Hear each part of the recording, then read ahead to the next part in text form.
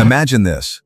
The sun dips below the horizon, casting a golden glow over a vast African savanna 1.9 million years ago. A crackling fire illuminates a small group of figures huddled around it, their silhouettes sharp against the fading light. The air hums with the sounds of the wild, distant hyena calls, the rustle of wind through acacia trees, the faint trickle of a nearby stream. These are not just any creatures. They are Homo erectus, the pioneers of what it means to be human. Their story is one of survival, ingenuity, and exploration, a tale that stretches across continents and millennia, etching the first chapters of our shared humanity. Buckle up, because we're diving into their world, a time when the seeds of everything we are today were sown under starlit skies. This isn't just history, it's the epic origin story of us all, and you won't want to miss a single moment.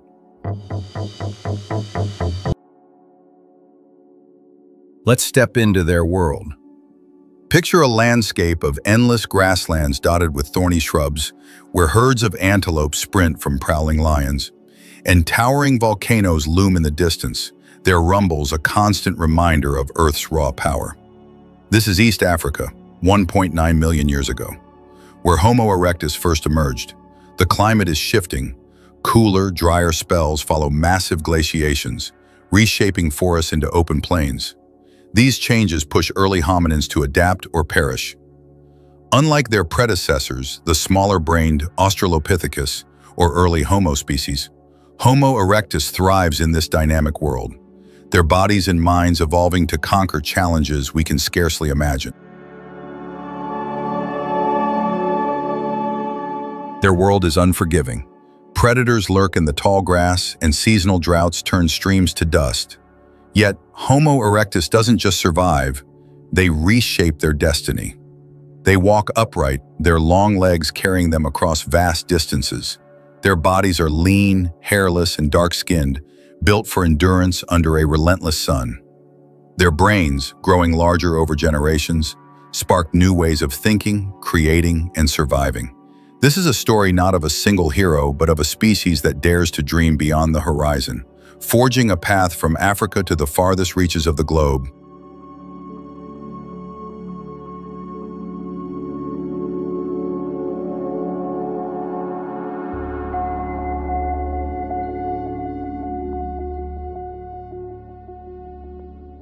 What makes a human? Is it our ability to run, to speak, to create, or to dream? Homo erectus embodies the earliest traces of these traits, bridging the gap between ape-like ancestors and us.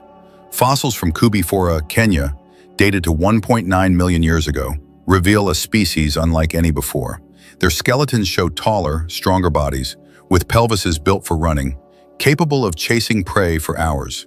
Mathematical models suggest they could sustain a 5-hour run, a feat that would leave most modern humans gasping. This endurance, paired with hairless skin and sweat glands, lets them hunt in the scorching heat, outlasting even the swiftest antelope. Their brains tell an even more remarkable story.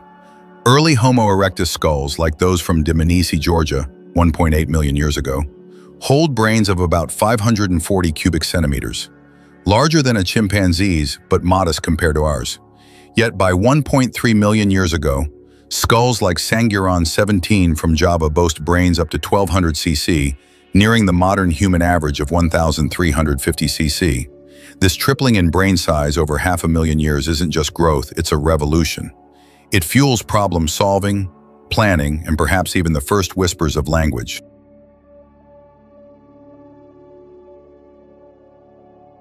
In the heart of a prehistoric camp, imagine a Homo erectus crouching beside a pile of rocks, striking one against another with deliberate force.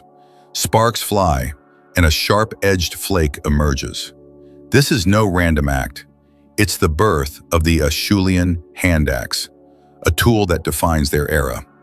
Unlike the crude Oldowan tools of earlier hominins, these hand axes are meticulously shaped, flaked on both sides to form a teardrop shape. Crafting one requires removing 20-30 flakes, each strike guided by a mental blueprint.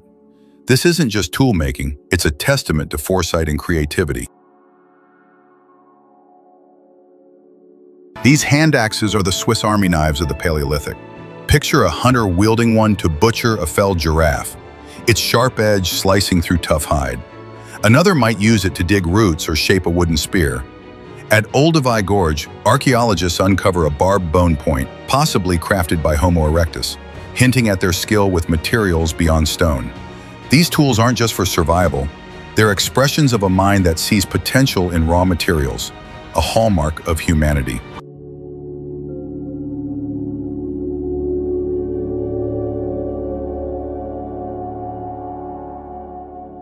Now, imagine a chilly night in a cave, the air thick with the scent of smoke.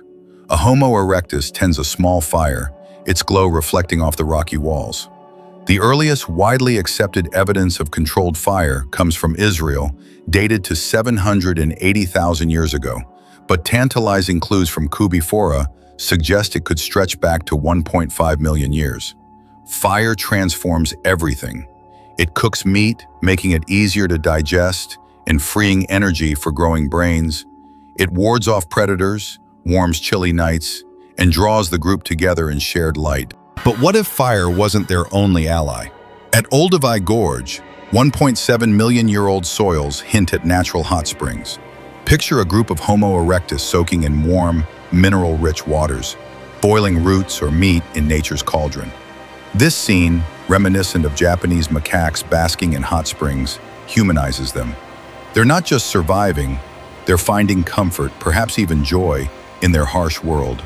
Fire and hot springs reshape their diet and lifestyle, paving the way for the energy-intensive brains that define us.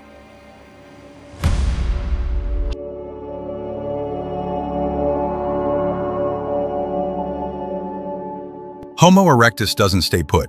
Their fossils appear across 3 continents, from Ethiopia to Java, spanning nearly 2 million years.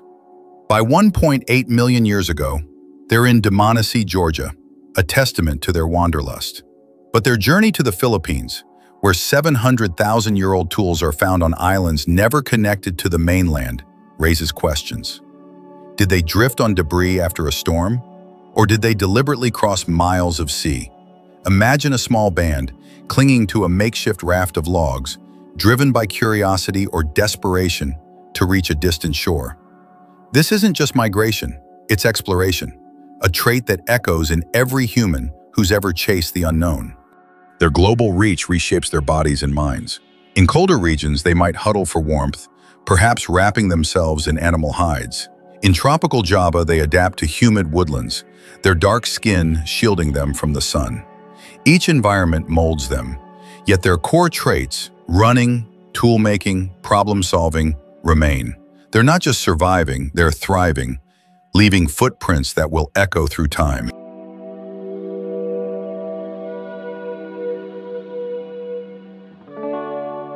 Could Homo erectus speak? Picture a group around a fire, gesturing animatedly as they share stories of a hunt. Genetic studies point to changes in genes like SRGA-P2C and SRGA-2D emerging around 1.9 million years ago, which boost brain connectivity. These changes suggest they could process complex thoughts, perhaps forming simple vocalizations or sign language. While their language wouldn't rival ours, it's plausible they communicated beyond grunts, laying the foundation for our linguistic prowess. Art, too, emerges in their world. In Java, a 500,000-year-old shell bears deliberate scratches, zigzags etched by a steady hand. Imagine a Homo erectus idly scratching the shell, then pausing as the pattern catches their eye. Is this art or a fleeting whim? Either way, it's a spark of creativity, a moment where a hominin sees beyond utility to something more. These scratches are the first brushstrokes of human expression, a legacy that grows into the masterpieces of today.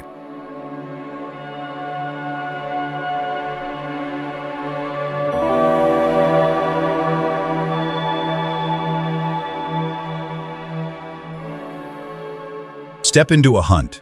A Homo erectus band stalks a towering giraffe, their hand axes gleaming in the sun. Bones from their kills, marked with cut marks, show they didn't scavenge. They hunted big game. Picture the coordination required. Runners flushing prey toward hidden hunters, their movements synchronized through gestures or calls. This isn't just brute strength, it's strategy, a dance of survival honed over generations. Their camps buzz with life. Imagine a family preparing a meal, roasting meat over a fire, while others shape tools or teach young ones to knap flint. Their diet, rich in protein, fuels their growing brains, setting them apart from earlier hominins with their heavy jaws and plant-based diets. This lifestyle, hunting, cooking, sharing, feels familiar, a glimpse of the communal bonds that define us.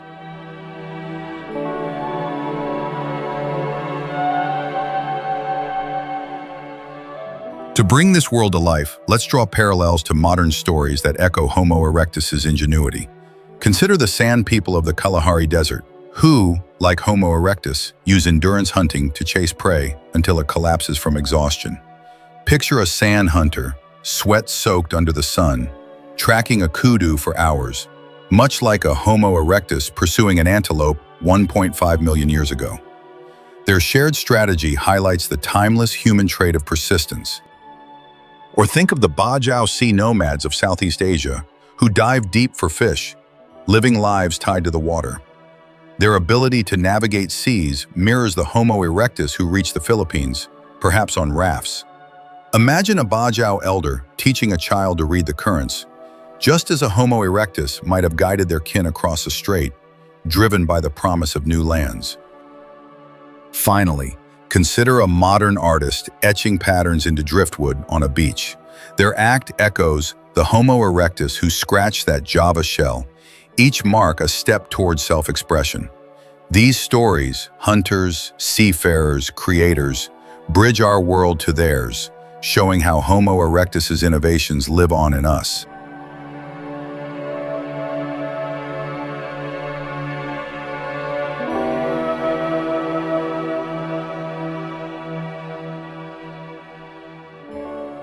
As climates shift, Homo erectus faces new challenges.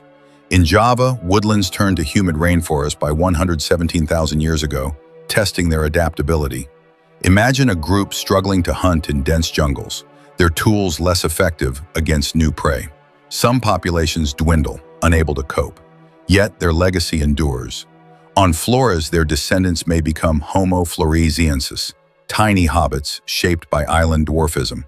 In Africa, others evolve into Homo heidelbergensis, a possible ancestor to us, Neanderthals, and Denisovans. The debate over their descendants is fierce. Some argue Homo erectus evolved into Homo sapiens across the globe, with gene flow linking distant populations. Others see Africa as the cradle, with Homo heidelbergensis as an intermediary. Picture a cave in South Africa, where Homo naledi, another potential erectus offshoot, buries its dead, a hauntingly human act. These mysteries, dubbed the muddle in the middle, remind us how complex our origins are, with Homo erectus at the heart. As we close, imagine sitting by that prehistoric fire, watching Homo erectus share a meal, their faces lit by flickering flames. They are not so different from us. Their tools, their journeys, their creativity, these are the sparks that ignited humanity. The lesson is clear. We are not defined by a single trait, but by our ability to adapt, create, and connect. Homo erectus didn't just survive. They laid the foundation for everything we are. So the next time you solve a problem, tell a story, or dream of distant places, remember, there's a little Homo erectus in you, urging you to keep exploring. Thanks for joining this journey. Until next time, keep chasing the spark.